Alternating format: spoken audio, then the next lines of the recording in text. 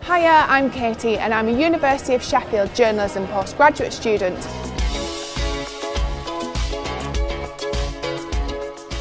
Whenever you ask anyone to sell Sheffield, they'll tend to come back to you with one of several popular answers.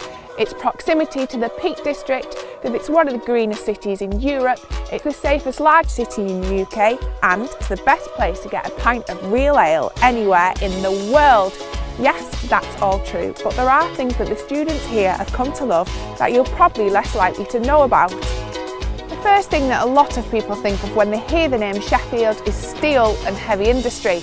But to be honest, these days that doesn't really reflect what it feels like to live here as a student.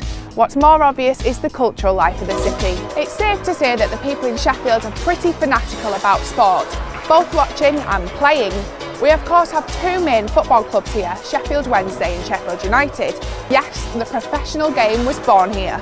So when you've burnt off all those calories, you'll be looking for something good to eat. Well, unsurprisingly, you'll find all kinds of restaurants, takeaways and pub grub you can think of, and you'll always find something new to try.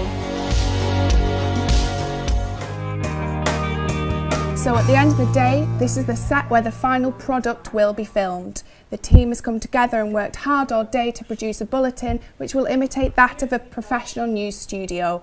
The lights are on, the cameras are set and everything is ready to go. Our department arranges many guest lectures from well-known journalists across the country. They come in to speak to our students and give us helpful hints and tips to help us succeed along the way. When you come in the morning, you don't have a clue what to expect. You could either rush off to court or come and visit reindeers. Today we have the Daily Mail's Sue Ryan visiting our department.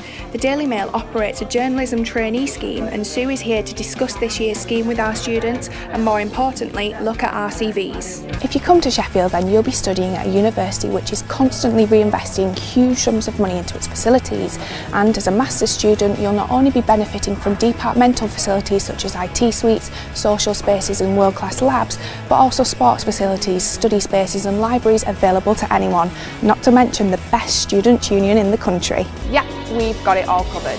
It's Sheffield and it very quickly starts to make itself your home.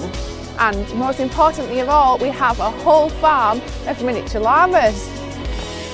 What more could you want?